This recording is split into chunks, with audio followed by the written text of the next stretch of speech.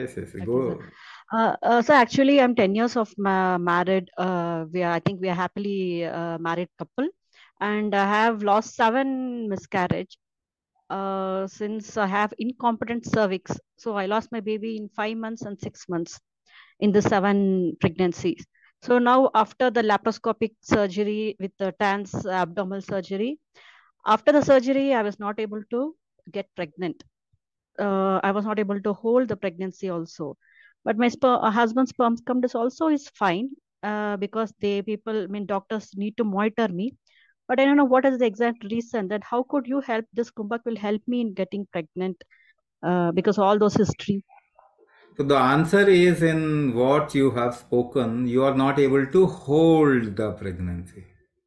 So what we are teaching is in how to increase the hold. How to increase the hold. That is Kumbhak. Kumbhak is basically holding your breath, not only holding your breath, but positioning your body, positioning your focus in such a manner that the hold, through that hold, something can grow within you.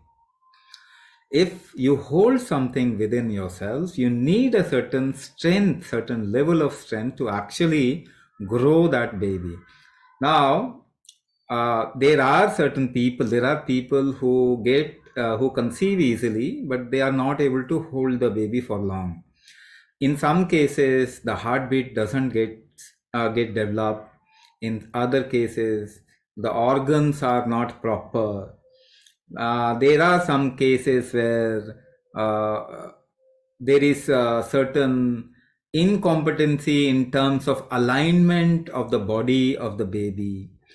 There are many problems. Some can be diagnosed and most of it cannot even be diagnosed. For example, I'll give you one simple example. Why heartbeat doesn't happen in a baby?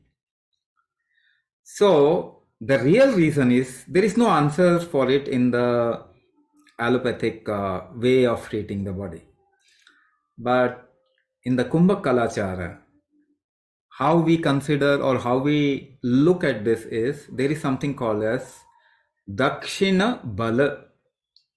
Now, Dakshina Bala translated into a practice of breath is at least 4 times more hold of the breath than the number of or the count of inhalation. For example, if you can inhale for 8 seconds, can you hold it for at least 4 times more than 8 seconds? That is multiple of 4 into 8.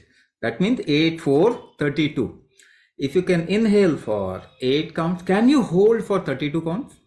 If you can't hold for 32 counts, that means your heart is weak. If your heart is weak, obviously the kid will not be able to develop the heartbeat properly. So this becomes the treatment procedure also. What we do, we diagnose you for what kind of weakness is there in your body. And then we give you certain ratios, certain methods, customized methods to actually help you to come out of that weakness or the weak force within you. For example, if the Dakshin Bala is weak, then we will give you a process so that your Dakshin Bala becomes strong. And then what will happen? You will be able to hold the baby. Earlier you were not able to hold or the heartbeat was not able to develop. Then after the practice, and we have people like that in our course where they were like the tendency of miscarriages were huge.